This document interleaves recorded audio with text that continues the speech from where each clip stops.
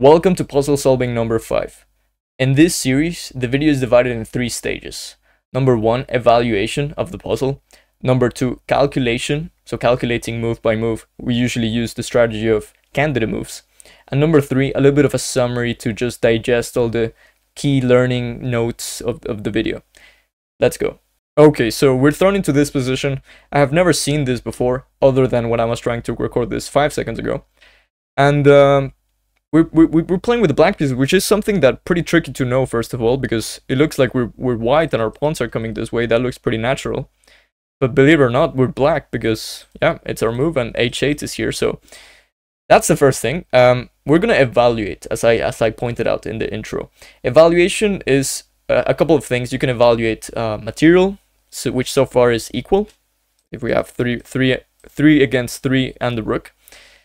We can evaluate activity, we can evaluate king safety, we can evaluate pawn structure, or, well, in this case, passers, who has a passed pawn and stuff like that. So, for example, let's start evaluating with king safety. I think our king is pretty safe.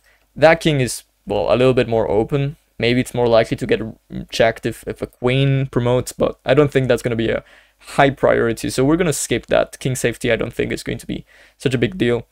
Material balance, of course, is not. It's okay. It's equal. I don't think it's a big priority so far. I think what is a very big priority is that our pawn on b2, if it wasn't pinned, it could already promote to b1. So I think that's going to be one of the highest priorities in this puzzle. Now, once we've evaluated, once we've got a little bit of context, and we can work on a calculation, it's going to be easier. That's a fact. So candidate moves is making a list of the most forcing moves you see. Normally, you want your candidate moves to create threats, to give checks, to capture. So, for example, in this position, I would never consider something like this. As crazy as it looks, okay, it's not a check, it's not capturing, it's not creating a threat either. So, you would think that when chess players are looking at a position, it's actually pretty difficult. It's like, wow, so many possibilities. But in fact, chess players, or very good chess players, what they do is they just look at like 4 moves, and the reason is most of the moves in the chess position are incredibly bad. So yeah, this one already, like I can give an example. Those moves I would never think of. I would only look at checks and captures, and maybe if that doesn't work, maybe I'm going to look at these. But so far, I think my first candidate move is going to be something like rook f8. Second candidate move is something moving the king somewhere, so maybe one of these 3 squares. And, well, that technically counts as 2, 3, 4 candidate moves so far. And I think that's good enough. I don't see any other candidate move. I could play the rook h8. Maybe stopping the pawn is important. I'm going to start with check. So this is the calculation part of this video. Rook f8 check. What is white going to play? White has so many options. One of them I can eliminate because after this I check, and after that I promote, and even though white does promote, I promoted first, and there's some checkmate with the queen, even probably a faster one. But after that, the problem is that white doesn't have to go to e3, white can go to e5. And that ruins all this rook f8 idea. Maybe in the future, if I consider rook h8, maybe I can make the inclusion of something like that. So that's what we call motives in chess. And I think, in my opinion, that's the creative side of chess. Maybe this is going to be important, and having that in your mind, at the back of your mind, is going to be useful for you when you're calculating other variations. So far, rook f8 doesn't seem very useful. Rook h8 does intend to, I guess, prepare king a1 and b1. But I think king a1 is more direct, or king a3. So let's say king a1 for now. Let's say white checks. I'm just going to promote. Takes, and this rook is going to control these 2 passed pawns. And I'm going to win. So I think after king a1, of course, white has to play something pretty forcing, that being probably h8. But if h8, I take, aha, but if I promote, now there's a check. And I'm losing because after king b2, I'm losing the queen. And this guy promotes. So king a1 promotes. If I take, we're losing. So that makes me believe maybe, but it's the same thing with king a3 actually. h8 takes, and b1 also loses. King b3 also loses because h8 takes, b1, rook b8 is winning there. Okay, if white's threat is to play h8, now what I'm doing is I'm asking myself, if it was white to play again, what would white play? And probably h8 is the only counterplay white has. So h8 takes. How can I do something with that? That makes me believe that rook h8 is a serious candidate move now. Out of all the candidate moves at the beginning, it's maybe the most serious. I'm also thinking about e3 now, which is a new candidate move. So for instance, e3, let's say h8 takes. In that position, I don't want to promote. The same trick is there, but I'm gonna play something like e2. Now if something like rook e2, then I think I can promote. But there's also this rook h1 line. So after e3, h8 takes, e2, rook h1. In that position, if I promote, rook takes, king takes, c7, e1, queen, c8, queen, that seems like a draw. Even though we get a pawn, that's probably a draw, right?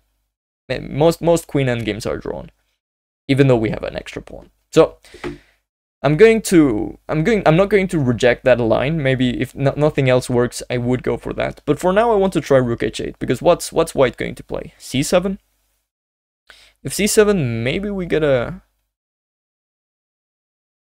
Ooh, we get a better version of the other king a1 idea. So for example, rook h8, we play king a1. Sorry, yeah, rook h8, c7, king a1, c8, which is the idea. Rook takes e8, h8. We take, we play b1 queen. Hope you can follow this. Rook a8 check, king b2, rook b8, king c2. Rook takes queen, king takes queen, and now there's no a pawn on here. And we have this kind of scheme and this structure. This pawn is defending the passed pawn. White will never be able to take this one, so we win. That's a winning position. So if I play rook h8, it seems like white is a little bit stuck. So I'm gonna play rook h8. There we go. It's correct move. White plays c7 as we expected. And now I guess the question is, king a1 is what we were talking about. But what if king a3? What's the difference? Or king b3, for example. Is there a big difference? Normally with these puzzles, there must be. For example, king a3, let's say rook h1. Seems a little bit difficult to win as black. So my guess is something like king a1. If rook h1, we promote and we win. Because after takes, once again, this rook is protecting the whole 8th rank. All the promoting squares for the pawn. So these two pawns are frozen and we're going to win because of this, this setup. So I think king a1 is correct, yeah. And white plays rook c2. If c8, I think this is winning for black after takes. h8 takes, and we just promote. And even though white gets rook h8 followed by rook b8 and taking the queen, we're winning because of this setup. So rook c2 is tried, which is something that we didn't see. But nothing to worry about because I think we can promote now. And if c8, which I suspect is the whole idea. We have all sorts of move, I think, but we can take and give a check, and eventually probably this is going to fall.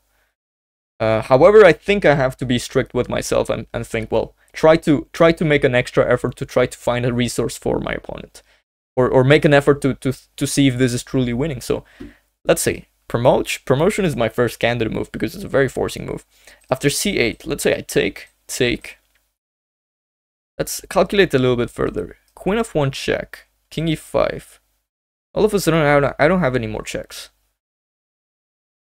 And that's a little bit worrying. It's a little bit worrying. But funnily enough, look at this. I could play this. Once again, blocking the pawn. And if h8, then I take this, and we get to a similar position. So rook c8, let's say rook h2 now. Now we promote. And this time this is winning because after takes, queen c1. So this is the importance of candidate moves. b1 seems to be winning because it's promoting a queen, and we're very impulsive. We just want a queen, but after c8, rook takes c1, rook takes c8, rook takes c8. Our queen from b1 cannot go anywhere that takes this h7. We can't force to take this h7 pawn, and it's kind of blocked. We can't, like, yeah, it's blocked. Also, rook a8 is a forcing move. So, for example, rook e3, rook a8 would lose. So I'm gonna play rook c8. It's correct. And after rook c5, I think finally we can promote b1. If rook a5, king b2, you get my queen, but this rook once again is protecting both of the promoting pawns. I think we can now finally promote. And that is the answer of the puzzle. Wow, okay. Let's do a summary now. So, oh my goodness. Not that far. So, in this first position, we play rook h8, stopping this pawn. We realized that if we play something like king a1 after h8, rook takes b1, white can win that position with rook a8 followed by rook b8. We stop that. c7, and now after king a1, if white has to sacrifice a pawn, that same position trying to get our queen is not winning anymore because of this setup.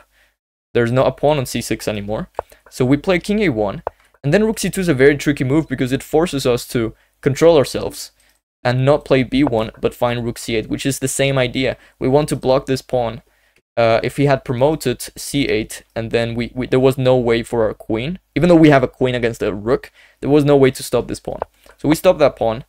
If h8, then we just take, and then we promote, and once again we're getting to that winning endgame. And now after rook c5 we finally promote, and there's nothing to worry. Rook a5, king b2, rook b5, king c2. This is winning because the rook is protecting the whole 8th rank. Okay, thank you very much for watching. If you have any questions about this puzzle, if you have any questions in general about chess, please let me know. And as always, have a nice day.